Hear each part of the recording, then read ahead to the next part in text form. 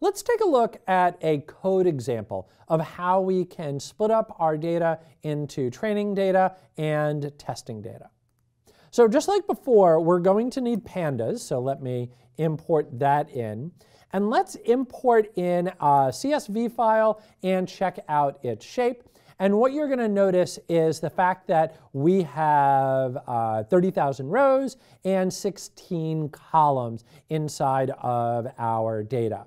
Now, we're going to keep things a little bit simple here.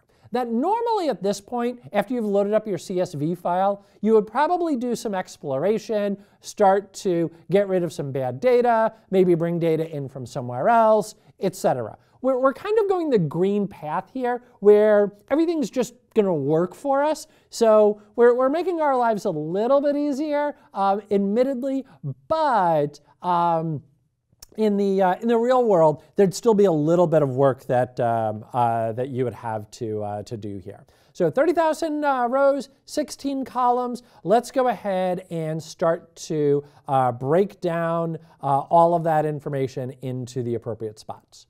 So we're going to use the distance and the elapsed time here. Boom. And so you'll notice that we called head just so we could see the first 5 rows here. All of that looks nice. And we're going to grab the delay, and that all looks good. So right now, what we have is we've got 2 new data frames. We've got X, which is our features.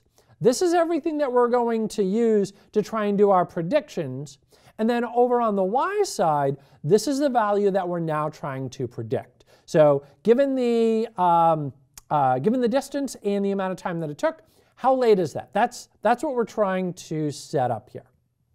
Now, what we need to do in order to be able to feed this into a model and start to train that up is we need some testing data and some training data, where again the testing data is going to be used to validate all of the assumptions. The training data is going to be used to build up that model. We're going to use that nice little helper function here of train test split. And then we're going to set up our xtrain and xtest, ytrain and ytest.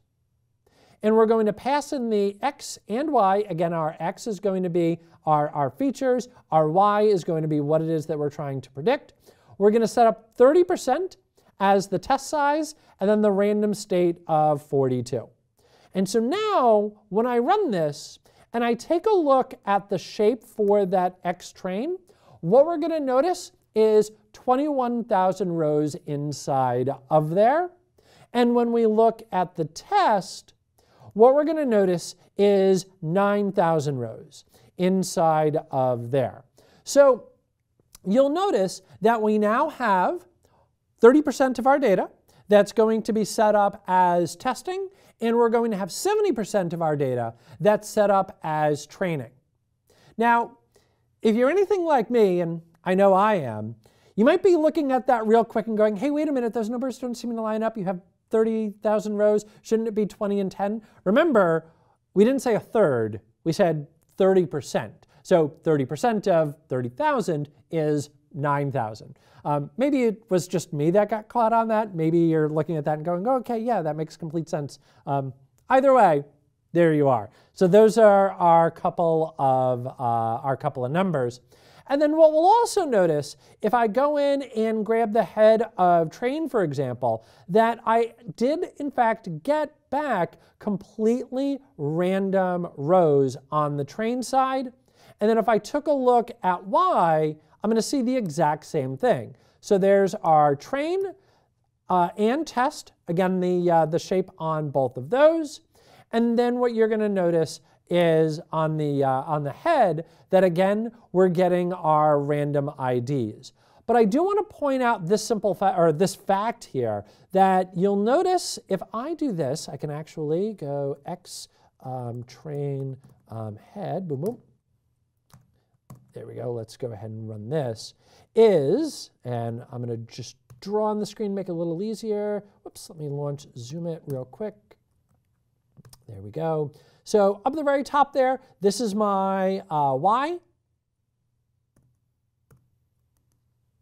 And then down below, that's our X. And what I want you to notice here is that the IDs line up.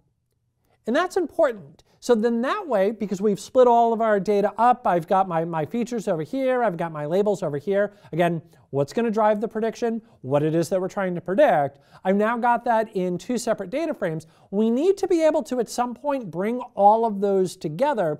That's what that ID column is going to do for us, and that's why all of that matches up. Okay. Now that we've got the data ready to go, let's see how we could begin to train up a model.